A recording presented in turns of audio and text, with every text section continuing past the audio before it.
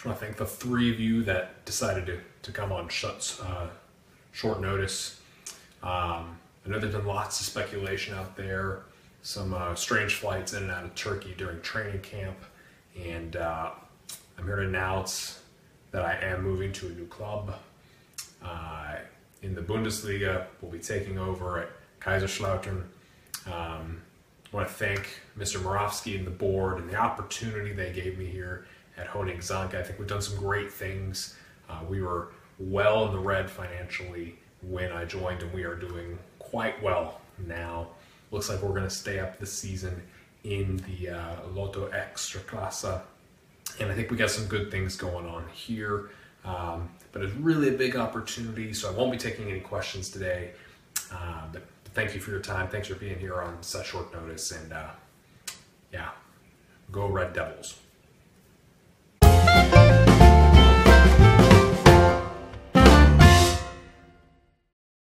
Hello there, and welcome to Quite the Change. This is really unexpected from this journeyman save. Wasn't expecting to make this type of a jump. So let me kind of walk you through how we got to FC Kaiserslautern, which I hope is how you say it. I've listened to it several times. So remember that episode was like an episode or two ago where I accidentally clicked, my name was in the mix. What was the team? With KGHM. I was in the mix. Like I told the press, hey, like it's nice to be mentioned, but I want to improve, which I thought was like an honest answer. Like, it is nice to be mentioned, and I thought I still wanted to improve. And they were like, they're down in 13th, they're battling relegation, and Chojniczanka's up here in 8th place. So like, they'd really have to pay extraordinarily well for that move to make sense for me, right? But I was trying to use that as leverage with the board to go get training facilities, since Chojniczanka's training facilities are whatever, below average. So I showed you in the episode there that I was also suddenly in the mix for Schlesk, or however you say that. Again, relegation, trying to avoid relegation. I was just like, I don't know if we just came from the first division. We're doing quite well. Like, we're exceeding expectations. I'd love to just stay put, but use, again, this as leverage to go get me some training facilities. But they just kept saying no on the training facilities. They noticed I was interviewing, and they said, and I was like, hey, yeah, I'd love to sit down with you, but I gotta have training facilities. And they were like, sorry. And I was like, well, I'm gonna have to just say, like, I can't stay. I want to stay, but like, I can't go into contract talks with you if I don't have that. And they were like, fine. So once that happened, let me just show you. This is the tip of the iceberg. I mean, we had teams all over the place. Once I took those two interviews, started coming at me. So Ipswich Town, they're in dead last in the championship, they're about to get relegated. VVV Venlo in the Eredivisie. Well, where are they? They're towards the bottom. They came at me. Yeah, they're fighting relegation too. I don't even know how you say this one. It's the Jupiler League, which is the league below the Eredivisie. Zurich, which is in the Swiss Super League. Alcorcón, which is Spanish second division. Chaves, which is Portuguese Premier. Zorya Lugan, the Ukrainian Premier. All these teams are coming at me. And in comes Kaiserslautern, which I'd never actually heard of them, because in real life they're in, let's break the mold from being in like the save world, right? They're in the second Bundesliga, and they're like not doing well. Like, there's a bunch of teams kind of at the bottom, and they're fighting like to not go down to the third division. That would be very bad. But in this world, they're in the Bundesliga. And I was like, no way. There's no way they would offer me. Like, all the other teams that I interviewed with, their leagues were paying managers £2,000, £3,000 a week, except obviously the championship, which was like, there were some crazy numbers in the championship. I was just looking at it like, hey, if it was actually me, if a team from the Bundesliga or the championship came at me, yeah, I'd interview with them. Like, even just to get that income for a half of a season would be more money than I'd make in a whole year at Chojniczanka. I'm making $1,000 a week.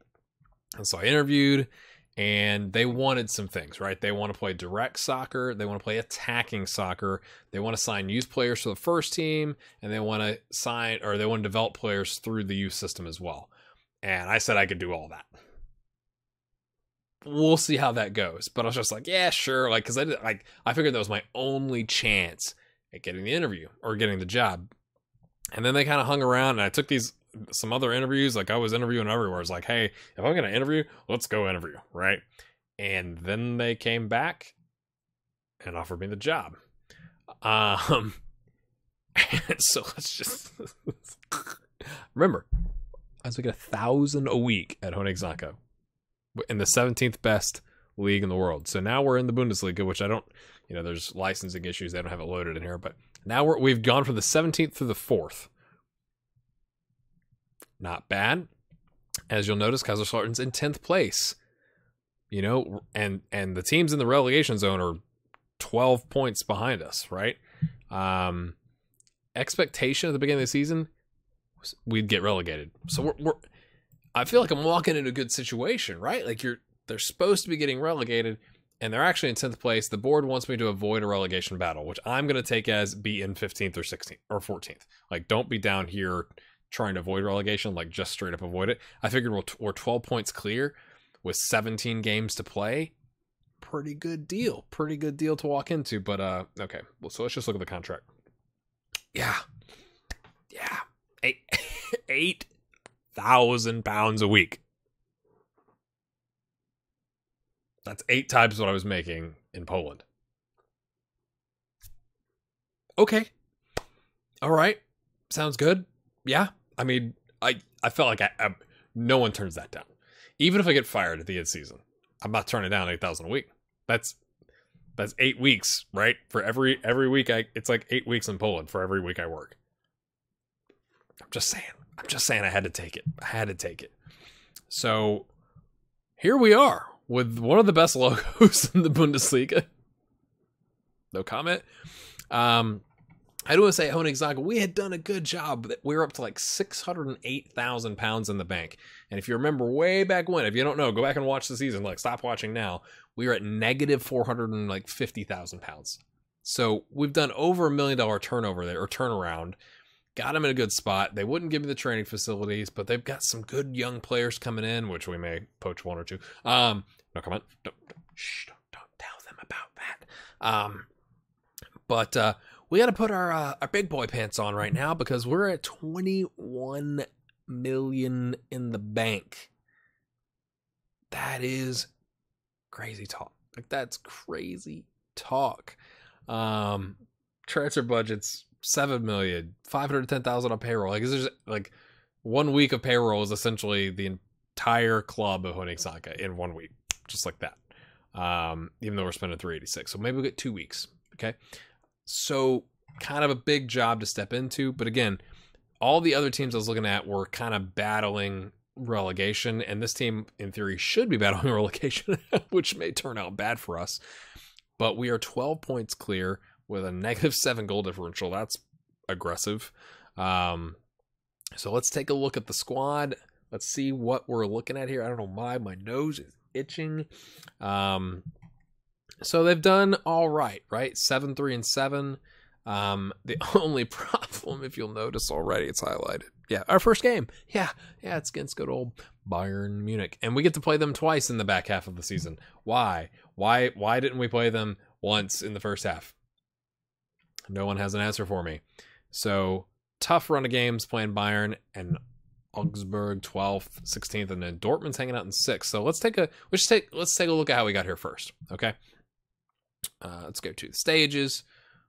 All right. So last season, they're up in the Bundesliga, 14th place. They survived, 36 points, 5 points clear. Let's get like £28 million in prize money, which is just crazy talk. The season before that, you'll notice they were absent because they got relegated in 2017-2018 by quite a lot, 14 points. And they weren't there in 2016-17, just like they're not actually in real life. So, but if you go down to the second division here, let's go back. So they won promotion in 16-17. Okay, so they go up, then they come back, right? They got re-relegated, and they go right back up. So, like, they've kind of bounced in and out, which is why I'm assuming that the media assumed that that's what they were going to do again this season. So, the fact that they're 24 points on 17 games, 10th place, they're ahead of Rasenball Leipzig, right? And the reason the coaching opening was open is because Leipzig fired their coach, and Kaiserslaughter's coach went there and took the fitness coach and the goalkeeping coach and all that. So we got vacancies in the coaching staff. I mean, we got 4 coaches missing. Look at all these scouts gone. Medical is like kind of a crazy situation to be walking into. But that's where we're at. But yeah, the lowest they've been is 14th. So they've not been down in that relegation zone the entire season. We're just going to try and, make sure we don't do that as well. Interesting thing though is that they've been playing a 4-4-2 and a 4-2-3-1, which is not what we're playing in the last 2 clubs, and I'm not super familiar with it. That represents a relative problem because it is the 27th of January, back up here, right? It's Sunday, and less than a week from now. All right, no, right. Well, we're down here, right? Ignore that. I should cut that, but I'm not going to.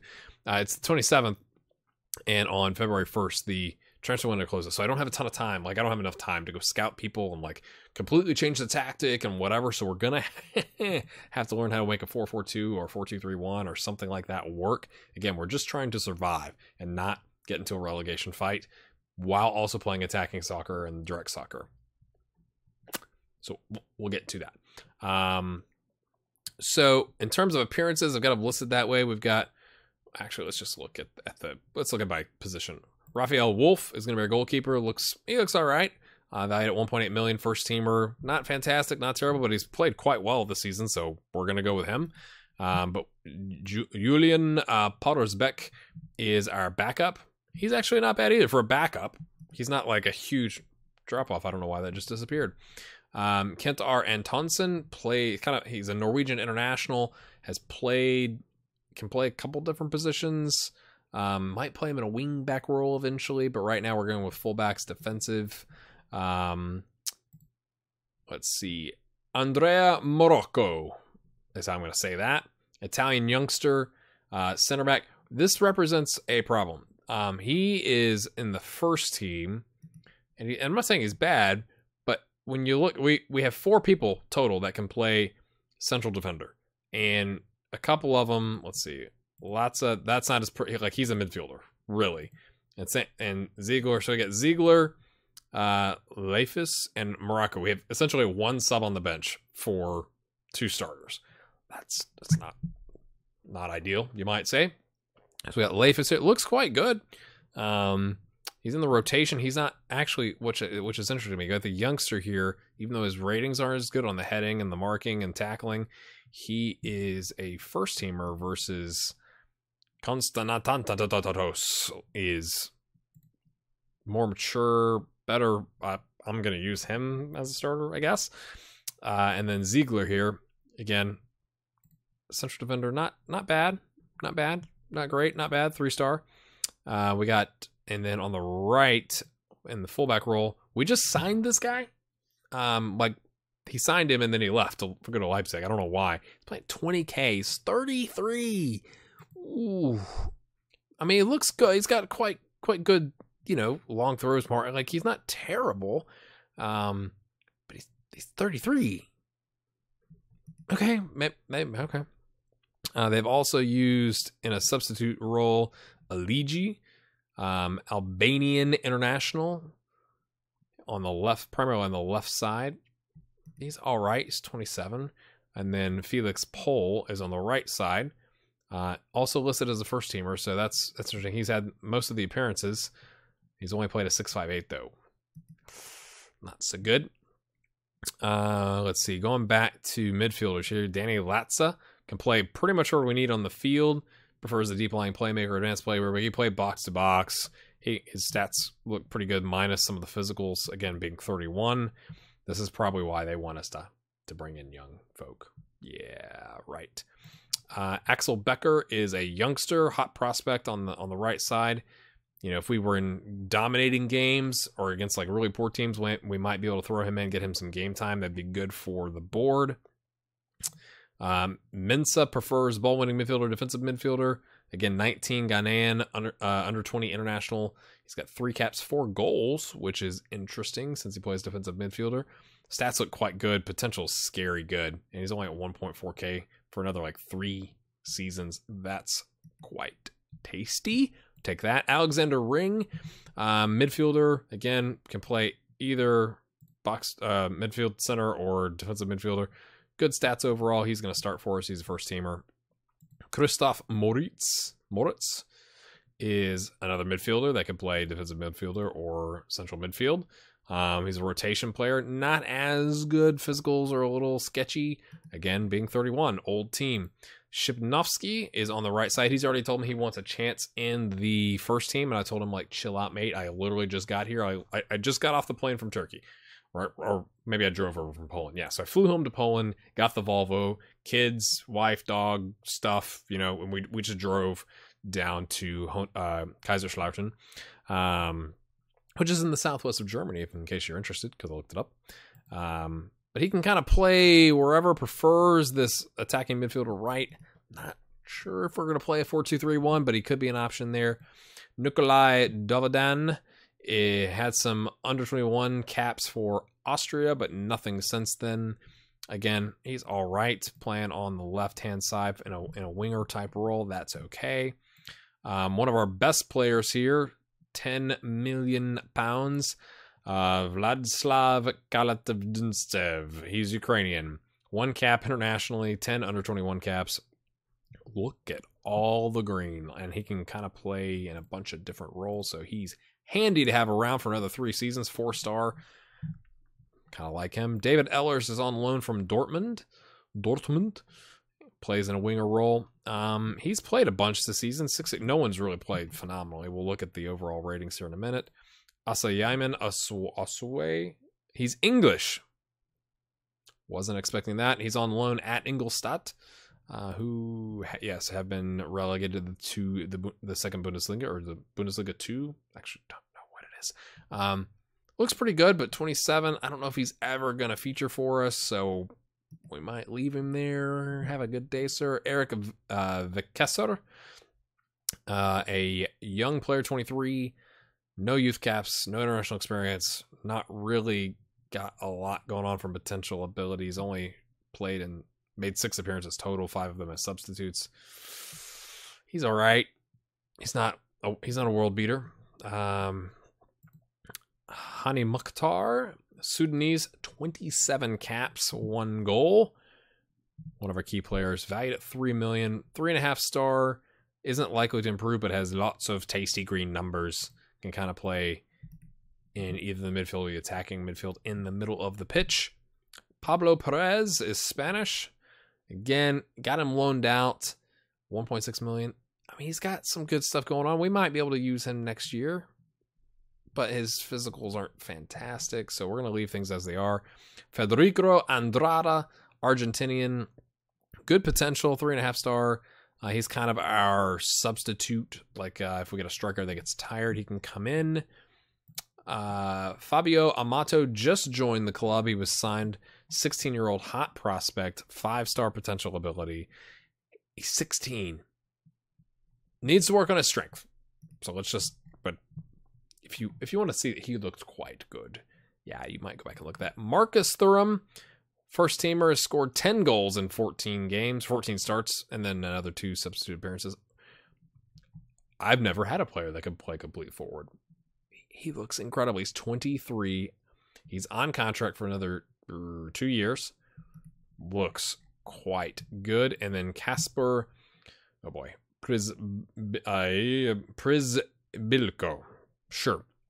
3.5-star. He scored 6 times in the league this season, 17 appearances. He started every single game, 6.75 rating. Not bad, not terrible. More of a target man, but he can kind of play a bunch of different roles. Good aggression and bravery for a defensive forward. That's our starting, or our first squad. First team, that's the word that I'm looking for. Under 19s, we got some good things going on here, some good potentials. I'll eventually show those to you. Same thing down here in the second team. Again, never had a team. That's what it's called, a club with a second team. But some scary good potential sitting there in the second team that we just need to develop. Look at those ages, 16 years old. That is crazy talking. We got some 15-year-olds back on the under-19s. From a tactical perspective, I'm thinking 4-4-2 because I want to use both of those good strikers that have played all season. I'm trying not to rock the boat too much, right? You're in 10th place. You've gotten here playing a 4-4-2 primarily with a little bit of 4-2-3-1 thrown in. Let's not rock the boat. Like, I don't have time to go find signings. Let's leave it as is. Problem is, we're playing Bayern Munich. Yeah. So we're going to go more defensive. 4-4-1 or 4-1-4-1, I should say. And it's like 4-1 at the top, right? So we're probably giving a defensive forward because I'm trying not to have too much of a gap between the attackers and the midfield. That's probably wrong, but it's just like, it's more of like lose and don't lose like 9-0 is how I'm feeling about Bayern Munich because they are crazy good. They've lost once this season. I mean, it's just absolutely insane. So if we could squeeze a draw, that'd be amazing. If we only lose by 1, that's actually okay because that's not going to drop us a spot, and I'm just trying to keep our goal differential respectable. So that's what's going on there. The staff that's here still looks pretty good. I mean, look at all these stats. There's so much green. Like, I'm a little out of my league here, really, right? You hired a guy making $1,000 a week, you're paying him $8,000 a week. That's going to happen. The coaches look good. Head of youth development's 18, working with the youngsters at 14 and 16. Like, quite good. Quite amazingly good, right? Facilities, excellent training facilities, superb youth facilities, good junior coaching, above average youth recruitment, capacity 47,000.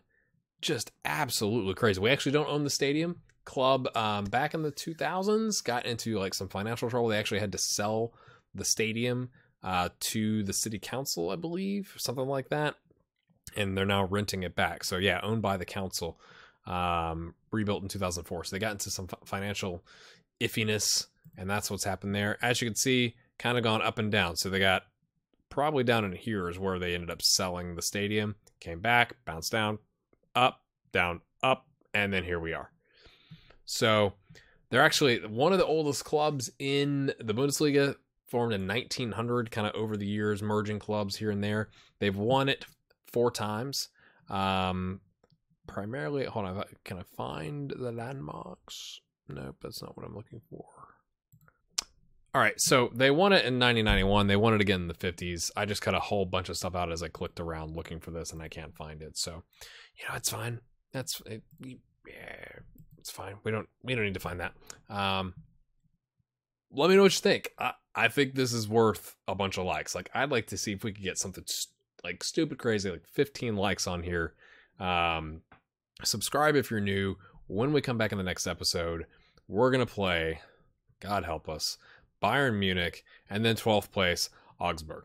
So hopefully we can get a draw and a win. That 4 points out of that sequence would be absolutely insane, although it's probably, at best, going to be 3 points. But positivity, right? Yeah. All right. So subscribe button's going to be up there. Thanks for watching. Smash a like on there.